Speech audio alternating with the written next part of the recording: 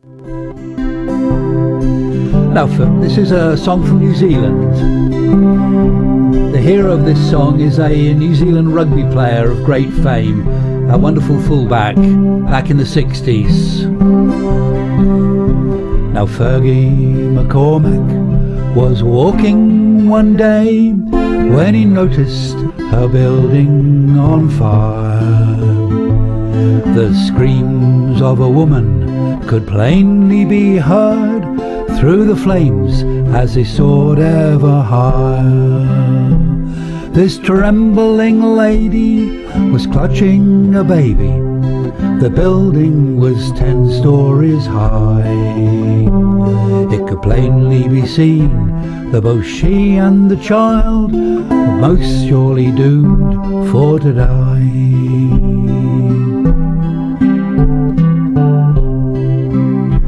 Now the firemen were there with the ropes and big ladders.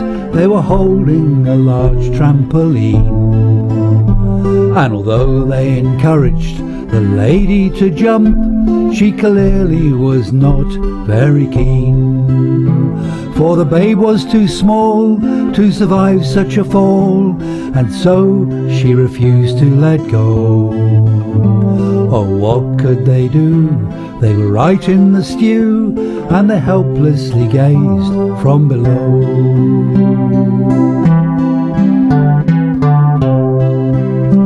And there, in an instant, was Fergie McCormick. He said, "Throw down your baby to me. Fear not, I'll catch it from death, I'll snatch it, and safe in my arms it will be."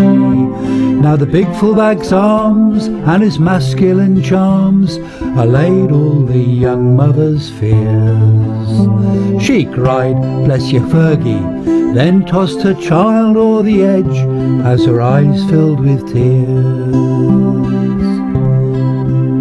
Now the rest of this story will long be remembered in legend throughout the land.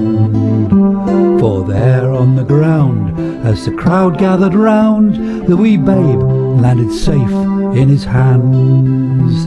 "He's rescued the child," said the crowd going wild. The excitement was clearly too much, and they all stared in wonder as with a swift up and under he kicked 40 meters for touch.